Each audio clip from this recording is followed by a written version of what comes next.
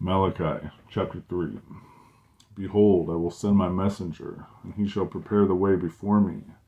And the Lord whom ye seek shall suddenly come to his temple, even the messenger of the covenant, whom ye delight in. Behold, he shall come, saith the Lord of hosts.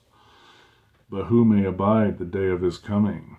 And who shall stand when he appeareth?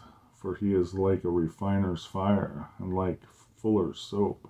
And he shall sit as a refiner and purifier of silver, and he shall purify the sons of Levi, and purge them as gold and silver, that they may offer unto the Lord an offering in righteousness.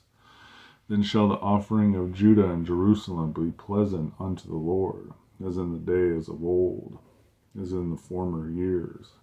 And I will come near to you in judgment, and I will be a swift witness against the sorcerers, and against the adulterers, and against false swearers, and against those that oppress the hireling in his wages, the widow and the fatherless, and that turn aside the stranger from his right.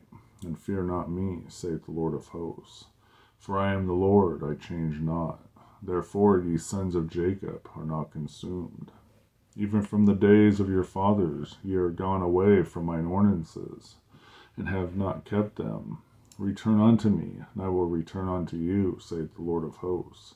But ye said, wherein shall we return? Will a man rob God? Yet ye have robbed me. But ye say, wherein have we robbed thee? In tithes and offerings. Ye are cursed with a curse, for ye have robbed me, even this whole nation. Bring ye all the tithes into the storehouse, that ye may be meat in mine house, and prove me now wherewith, saith the Lord of hosts, if I will not open you the windows of heaven, and pour out a blessing, that there shall not be room enough to receive it. And I will rebuke the devourer for your sakes, and he will not destroy the fruits of your ground, neither shall your vine cast her fruit before the time in the field, saith the Lord of hosts. And all nations shall call you blessed, for ye shall be a delightsome land, saith the Lord of hosts. Your words have been stout against me, saith the Lord. Yet ye say, what have we spoken so much against thee?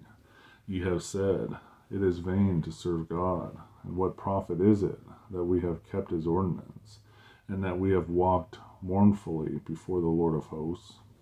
And none we call the proud happy, yea, they that work wickedness are set up, yea, they that tempt God are even delivered. Then they that feared the Lord spake often one to another, and the Lord hearkened and heard it, and a book of remembrance was written before him for them that feared the Lord, and that thought upon his name. And they shall be mine, saith the Lord of hosts, in that day when I make up my jewels, and I will spare them, as a man spareth his own son that serveth him. Then shall ye return, and discern between the righteous and the wicked, between him that serveth God, and him that serveth him not. Malachi chapter 3.